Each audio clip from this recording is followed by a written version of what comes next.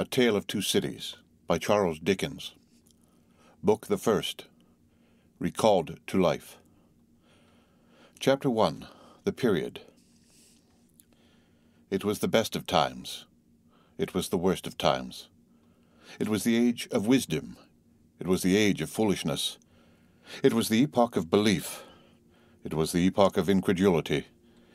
It was the season of light. It was the season of darkness. It was the spring of hope. It was the winter of despair. We had everything before us. We had nothing before us. We were all going direct to heaven. We were all going direct the other way. In short, the period was so far like the present period that some of its noisiest authorities insisted on its being received, for good or for evil, in the superlative degree of comparison only. There were a king with a large jaw and a queen with a plain face on the throne of England. There were a king with a large jaw and a queen with a fair face on the throne of France. In both countries it was clearer than crystal to the lords of the state, preserve of loaves and fishes, that things in general were settled forever. It was the year of our Lord 1775. Spiritual revelations were conceded to England at that favoured period, as at this. Mrs. Southcote had recently attained her 25th blessed birthday, of whom a prophetic private in the Life Guards had heralded the sublime appearance by announcing that arrangements were made for the swallowing up of London and Westminster. Even the Cock Lane ghost had been laid only a round dozen of years after rapping out its messages as the spirits of this very last year past, supernaturally deficient in originality, rapped out theirs. Mere messages in the earthly order of events had lately come to the English crown and people from a congress of British subjects in America, which, stranger to relate, have proved more important to the human race than any communications yet received through any of the chickens of the Cock Lane brood. France, less favoured on the whole as to matters spiritual than her sister of the shield and trident, rolled with exceeding smoothness downhill, making paper money and spending it. Under the guidance of her Christian pastors, she entertained herself besides with such humane achievements as sentencing a youth to have his hands cut off, his tongue torn out with pinchers, and his body burned alive, because he had not kneeled down in the rain to do honour to a dirty procession of monks which passed within his view at a distance of some 50 or 60 yards. It is likely enough that, rooted in the woods of France and Norway, there were growing trees when that sufferer was put to death, already marked by the woodman. Fate to come down and be sawn into boards to make a certain movable framework with a sack and a knife in it, terrible in history.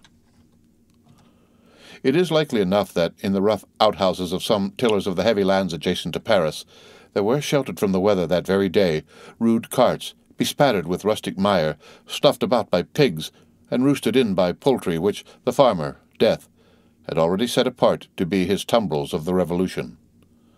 But that woodman and that farmer, though they work unceasingly, work silently, and no one heard them as they went about with muffled tread, the rather forasmuch as to entertain any suspicion that they were awake was to be atheistical and traitorous. In England, there was scarcely an amount of order and protection to justify much national boasting. Daring burglaries by armed men and highway robberies took place in the capital itself every night. Families were publicly cautioned not to go out of town without removing their furniture to upholsterers' warehouses for security. The highwayman in the dark was a city tradesman in the light, and being recognized and challenged by his fellow tradesmen whom he stopped in his character of the captain, gallantly shot him through the head and rode away. The mall was waylaid by 7 robbers, and the guard shot 3 dead and then got shot dead himself by the other 4. In consequence of the failure of his ammunition, after which the mall was robbed in peace. That magnificent potentate, the Lord Mayor of London, was made to stand and deliver on Turnham Green by one highwayman, who despoiled the illustrious creature in sight of all his retinue. Prisoners in London jails fought battles with their turnkeys, and the majesty of the law fired blunderbusses in among them, loaded with rounds of shot and ball. Thieves snipped off diamond crosses from the necks of noble lords at court drawing-rooms.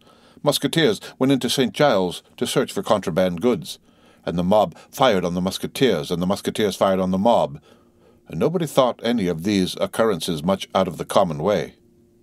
In the midst of them, the hangman, ever busy, and ever worse than useless, was in constant requisition, now stringing up long rows of miscellaneous criminals, now hanging a housebreaker on Saturday who had been taken on Tuesday, now burning people in the hand at Newgate by the dozen, and now burning pamphlets at the door of Westminster Hall, today taking the life of an atrocious murderer, and tomorrow of a wretched pilferer who had robbed a farmer's boy of sixpence. All these things and 1,000 like them came to pass in and close upon the dear old year 1775. Environed by them, while the woodman and the farmer worked unheeded, those 2 of the large jaws and those other 2 of the plain and the fair faces trod with stir enough, and carried their divine rights with a high hand. Thus did the year 1775 conduct their greatnesses and myriads of small creatures, the creatures of this chronicle among the rest, along the roads that lay before them. The end of Book 1, Chapter 1. Read by Rick Kistner. For Lit to Go on the web at fcit.usf.edu.